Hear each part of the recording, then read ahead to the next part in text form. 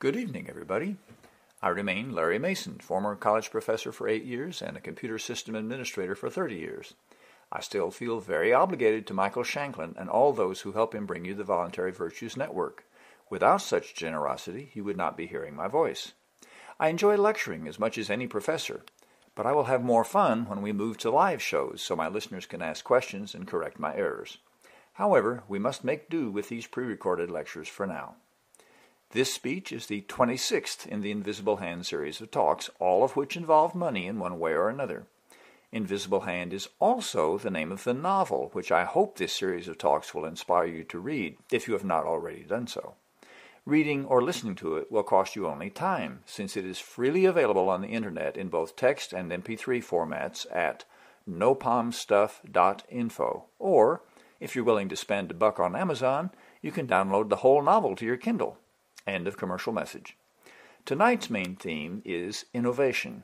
As background for this presentation, I will provide a brief summary of the conclusions of the first presentation in this Invisible Hand series, which examined the physical object nature of our money and some of the unfortunate consequences of that nature. I will be concise, so if you have already seen one or more of the earlier presentations, don't worry, this review won't take long. All money in history and prehistory has been considered to be or to represent physical objects, such as a basket of grain, a cow, a coin, or a paper bill. Today, most money is in computer accounts, and though it zips around the world from account to account at almost the speed of light, it still is treated as if it were a physical object of some sort. Because we treat money as if it were a physical object, anything which is true of physical objects in general will also be true of money. This obvious point is ignored by economists and others who talk and write about money, even though it is the most important truth about money. The importance of the physical object nature of money cannot be overstated. What follows are some of the consequences of that physical object nature. First, money is like other physical objects in that it can be taken from its owner against that owner's will, by force, fraud, or stealth, and it can also be lost or destroyed. This means that you need to suspect almost everyone of trying to get your money by fair means or foul. Second, money must be amoral because all inanimate physical objects are amoral. Even animals are amoral in that they have neither an ethical sense nor morality, especially when they are used as commodity money. You can use your physical object money for anything, good or bad. Third, the money supply is independent of the supply of goods and services for sale, because the supply of one physical object is independent of the supply of other objects.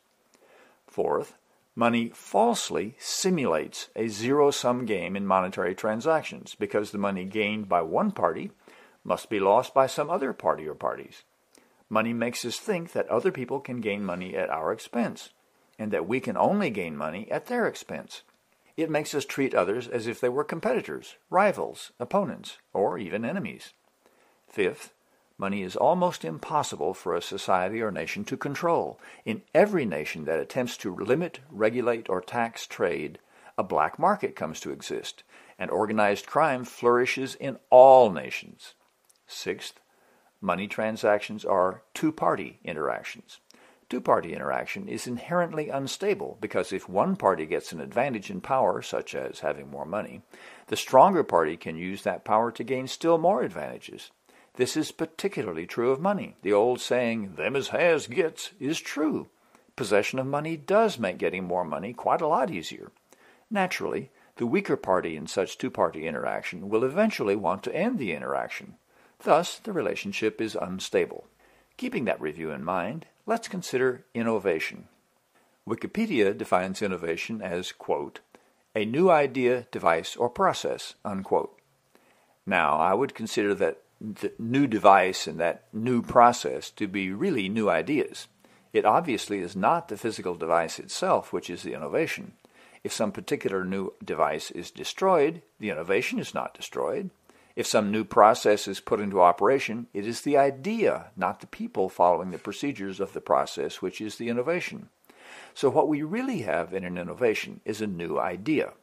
Now, new ideas are almost always composed of predominantly old ideas, and the person credited with some specific new idea may not have been the actual person who first had the thought. But that being given, Just for the convenience in this discussion, we will treat new ideas as if some one person built the whole idea all by herself.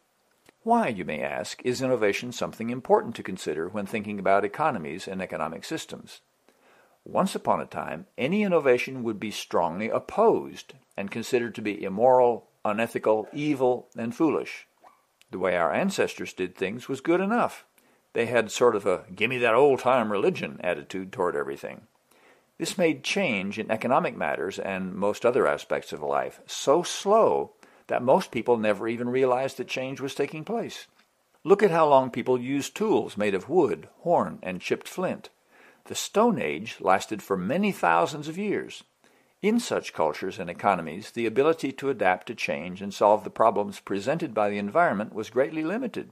Anthropologists and archaeologists have explored the ruins of many such cultures. Some famous ones include Easter Island, Angkor Wat, Machu Picchu, and Stonehenge.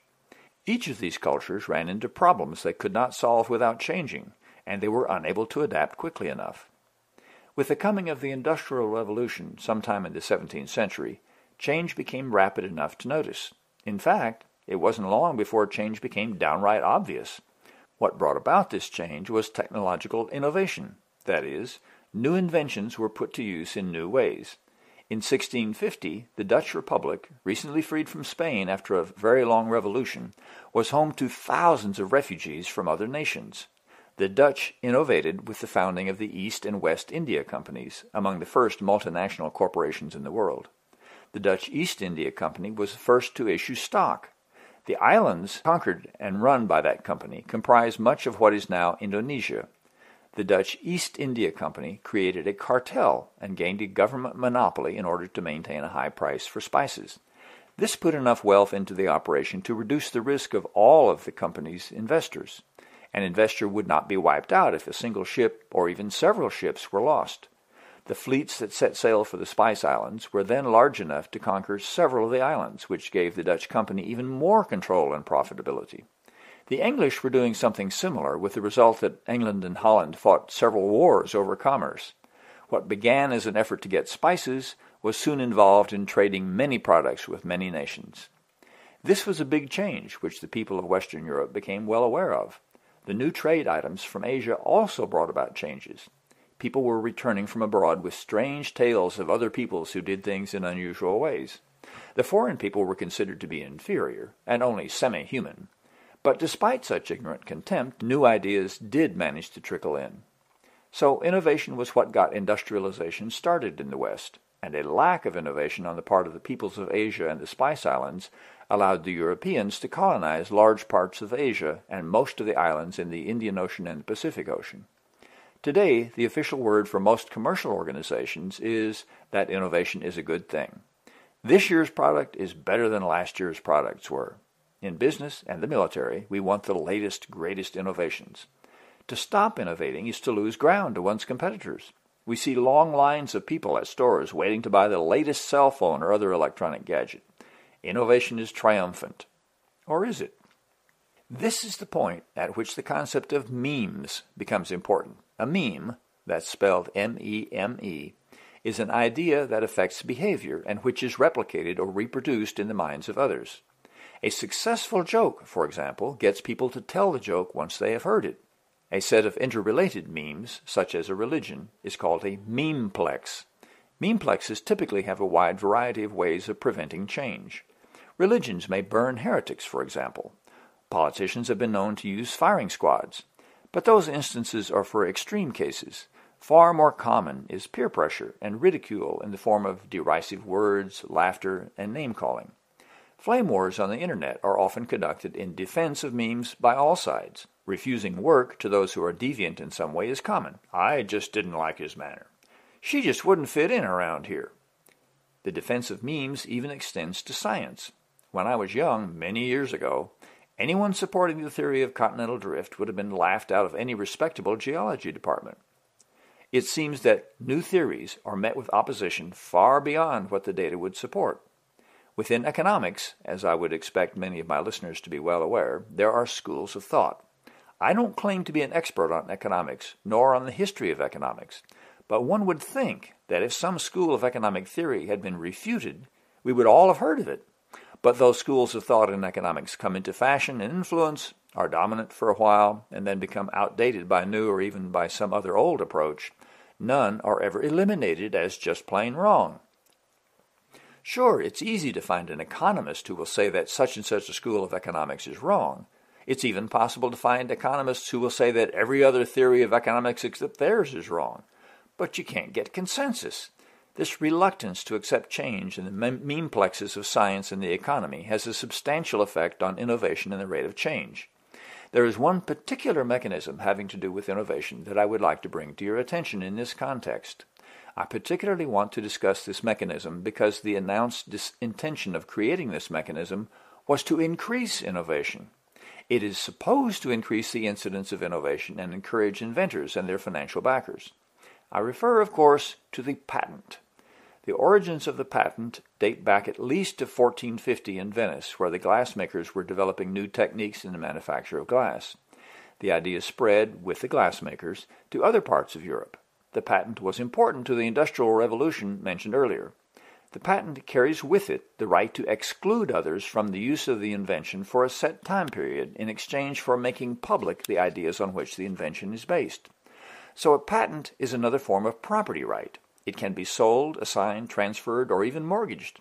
If a patent is for an improvement on some other invention which is under patent, that new invention cannot be used without the permission of the first patent's owner. Thus, being first to patent an idea is very important for its exploitation to maximize profits. So, am I all set if I have a patent? Does the money just come rolling in? Well, no, not quite. It seems that one must also produce and sell some products to make money with the patent. This is why many inventors sell their patents to corporations that actually produce the product, or in some cases, use the patent only to prevent the use of that invention if the corporation has a competing product, sales of which would be harmed by that improved product. There's also a second problem. The invention idea having been made public through the patent. What's to prevent other companies from simply using the idea without the permission of the inventor? The only restraint is fear of a civil lawsuit. So, if you are a poor person with a good invention and patent, can you afford to go into court against a megacorporation with its high-class law firms, with their experts in the field? Such cases can easily drag on for years while your patent is infringed to the profit of that corporation and your bankruptcy. Just having a patent is not enough. The patent is a means of preventing the use of an invention. Companies often do not get a patent on some invention in order to avoid just those problems with preventing others from using the ideas. They find secrecy much more dependable and much less expensive. Good lawyers cost hundreds of dollars per hour to hire, and both sides in a patent case are likely to have several lawyers working long hours. But regardless of how and why a patent is used, its purpose is to prevent people from using the idea. Does it strike you that preventing the use of an idea can promote innovation? If an idea is not used, how can the rest of the economy adjust and adapt to that innovation? Doesn't that slow rate of innovation and change? Look at the rate of technological process during the 1930s as compared to the rate of progress during World War II. Compare the airplanes flying in 1940 with the jets flying in 1945. Compare the radar of 1939 with the radar of 1945. Compare the 1939 U-boat with the U-boat of 1945. The changes I refer to are pretty obvious and refer to things you might have seen on TV, but they are by no means the only such changes and innovations, and I didn't even mention the A-bomb or the V-1 or the V-2. It is obvious that when the economy of a nation goes all out, as in war, the rate of innovation can be very high indeed. Since the patent existed before, during, and after that war, the patent cannot explain the surge in innovations. One suspects, however, that even during wartime, the profit motive may have still been operating. One may also suspect that innovations which might have furthered the war effort were held back or kept secret to give Corporation A some advantages over Corporation B. Certainly, many U.S. companies during the war did things which harmed our soldiers in order to increase profits. That's one of the reasons Harry Truman was well known enough to be Roosevelt's vice presidential nominee in 1944. Senator Truman had exposed some of the corruption and waste in government contracts with companies producing equipment for the troops. Therefore, it is unlikely that patriotism would have prevented companies from hiding innovations in order to boost profits. Think of some company that produces a gadget which sells to the government for $5,000 each. One of the engineers comes up with a different gadget that does the same job better and could be profitably sold for $50 each. Do you really think that company would switch over to the improved product and forego all that income just to save the lives of some soldiers? So the patent does not really encourage much innovation. It encourages exploitation instead. Take the drug companies, for example. There are quite a few medications which are life-saving drugs. That is, each of those medicines is necessary to keep patients alive. If those patients don't get the drug, they will die. So what do the pharmaceutical companies do with the price of those drugs? They charge all the market will bear. Sure, some patients die needlessly because they can't get enough money to pay for treatment. But the companies have calculated where the sweet spot is in the demand curve. If they charge more than that, too few people will buy. And if they charge less than that, the increase in sales will still result in less profit. The companies go for the money, even though that costs lives. If they have a drug that one must take for the rest of one's life or needlessly die, the company is hardly going to replace that drug with a far cheaper drug that one takes once and the malady is cured. Or consider the use of antibiotics. Bacteria evolved to become drug-resistant. So the more a particular antibiotic drug is used, the more likely the bacteria are to acquire immunity to that drug. To maintain the effectiveness of an antibiotic, these drugs should be used sparingly. But what has the drug industry done? They have tried to maximize use of those drugs to increase profits, even though such behavior kills many people and destroys the effectiveness of the drugs. That's why hospitals are often home to so-called superbugs, bacteria that are not affected by antibiotics. The overuse of antibiotics in the hospitals has created an environment in which the only bacteria that survive are those which the drugs cannot kill. We can see that innovation is not being encouraged in such situations by patents. The limited time the patent applies demands that one sell as much of the product as possible before the patent runs out. The inventor whose idea is being exploited either works for a company or has sold the idea to a company. He's already gotten his reward, whether large or small. Much of the innovation with regard to patents comes in the way patents can be exploited. So the new ideas are legal tactics by the lawyers, ways of influencing the legislatures, industrial sabotage and spying approaches, and fraud techniques. I'm not sure that such innovation really benefits any nation's economy. It certainly is difficult to see how such innovation improves the living conditions of the general public. Therefore, we can conclude that the patent is a mixed blessing. It may encourage innovation on the part of a few, but it also tends to slow and prevent needed changes and adoption of needed inventions. I cite as an example the relationship between the fossil fuel industries and the so-called green energy companies, which employ solar, wind, and geothermal sources of energy. Clearly, the coal, oil, and natural gas energy companies don't want competition from other sources of energy. They lobby against competition in the legislatures. They emphasize low-cost energy by externalizing the costs of using their products. Innovation in the green energy fields is slowed and discouraged as a result. If your competitor has a large subsidy and you have a small subsidy, your competitor can lower prices to the customer below the levels at which you can turn a profit. Thus, your financial backers must either be in for the long run at great cost or get out of the business. Since this series of lectures is really about money, I hope you have noticed in the discussion of patents the role our physical object money, or POM, in the restraint of innovation and innovation adoption. At every turn, the motivation to prevent the use of an innovation, to prevent innovation, or to abusively exploit an innovation is a monetary motive. One can gain POM by doing those harmful things. Now, let's go back to the concept of memes that I referred to earlier. As you can see, the physical object nature of our money does serve to encourage memes which prevent and resist innovation.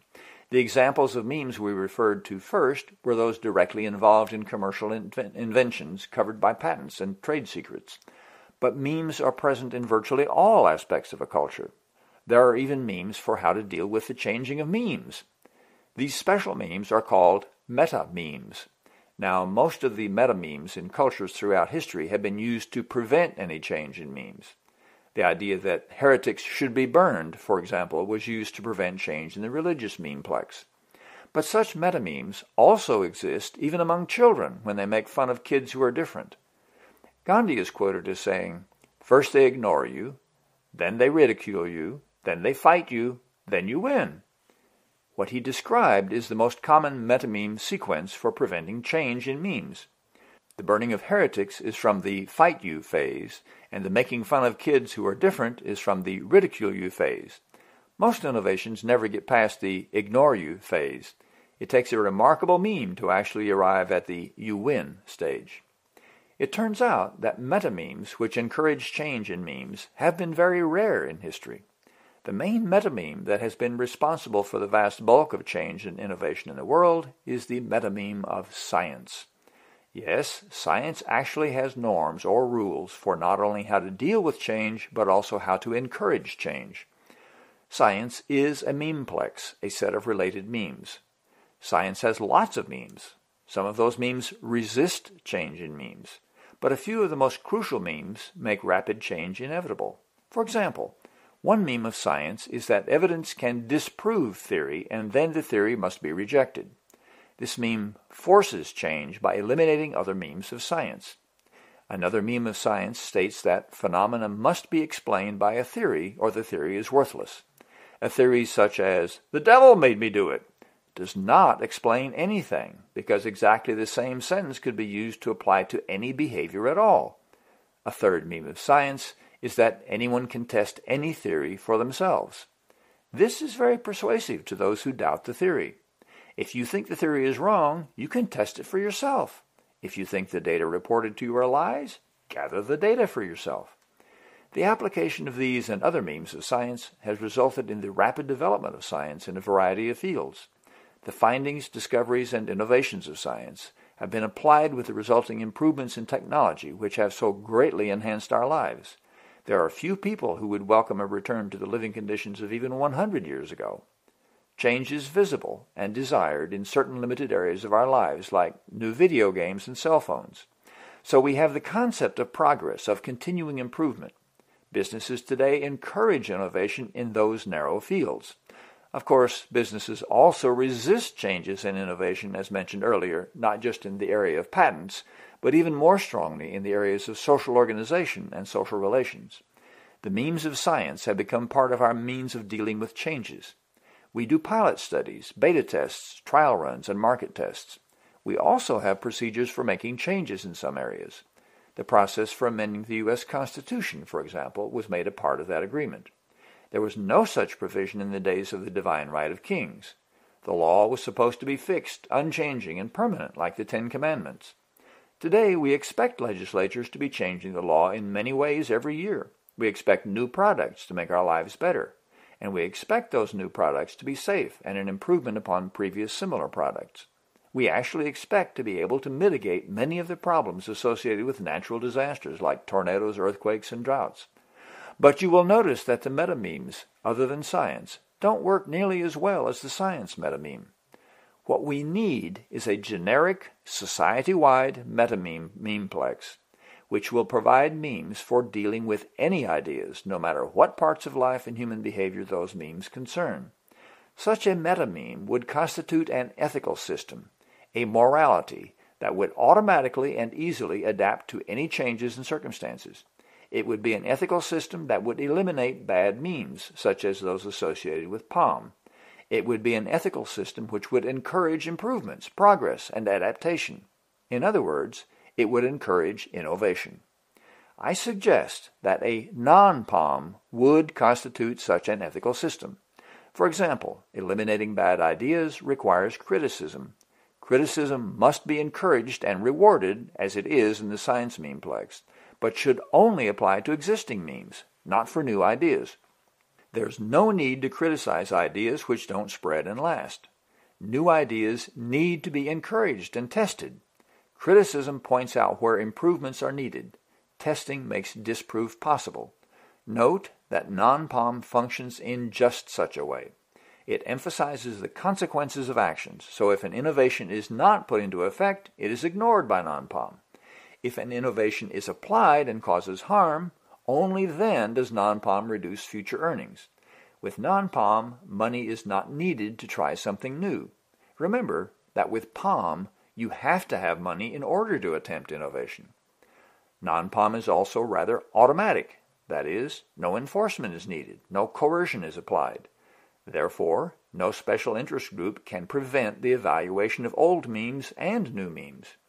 Non-POM also applies to all human behavior, not just actions in some narrow category of human behavior. Therefore, non-POM is a generic meta-meme and not confined to some narrow category. Finally, non-POM is subject to its own evaluations, so it will be able to adapt, adjust, and evolve rapidly, just like other memes and memeplexes to which non-POM would be applied. Let's take an example and see how non-POM would work in that case. Since it's been in the news lately, let's consider same-sex marriage. In our POM economy, special interest groups on all sides of the issue can attempt to sway the legal system toward one result or another. I have experienced the advertising campaigns for and against a same-sex marriage constitutional amendment in my state. As you know from seeing and reading ads and political campaigns over the years, truth is not emphasized, required, or even checked on. So the innovation of same-sex marriage is influenced by various groups whose motives are unknown to the rest of us. With a non-POM ethical system, rather than a POM's amoral approach, the media would not be for sale. The media's vested interest, the way the media can earn non-POM, is by providing accurate and useful information on topics of concern for the public.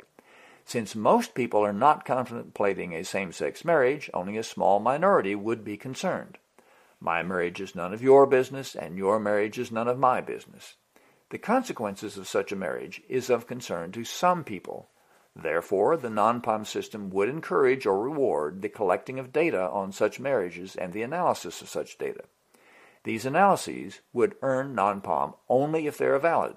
Therefore, the people doing the data collection and analysis would be motivated to do it well. The media would be motivated to seek confirmation of results rather than going with what would justify the flashiest headline. Spreading misinformation would cost the media money. Let's assume that the findings were that same-sex marriage resulted in more harm than good. This information, the conclusions and reasoning behind those conclusions, would be made available to the public. Since there is no law with non-POM, there would be no legislative action needed. But people would be warned of the probable consequences if they were contemplating same-sex marriage. Likewise, if the findings were that same-sex marriage was of significant benefit, those findings would likewise be made available. And no laws would need to be changed. So in either case, the new idea would be tested and the results made available to those concerned. In this way, the potential meme of same-sex marriages would be either supported or hindered by the non-POM memeplex. If we look at the situation for economic innovation with non-POM, we find that the inventor has much support and a low to no risk situation while the invention is pursued. Information on related inventions would be freely available. There would be no incentive for anyone to repress or prevent the use of any improvement, yet there would be an abundance of incentive to apply improvements to all products as soon as they are available.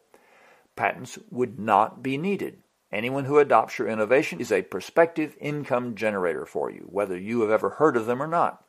Anyone who spreads a good idea is not only rewarded for doing so, but generates income for the developer of that idea and everyone who supported that inventor while she created the idea. There would be no trade secrets because such behavior would reduce everyone's income. The testing of innovations would be a great source of income. In other words, the rate of innovation and the adoption of innovations would be far greater in a non-POM economy than in a POM economy, even of those in the industrialized world. Also, such adoptions of innovations would result in far less harm and more improvements due to the better testing and coordination of innovation.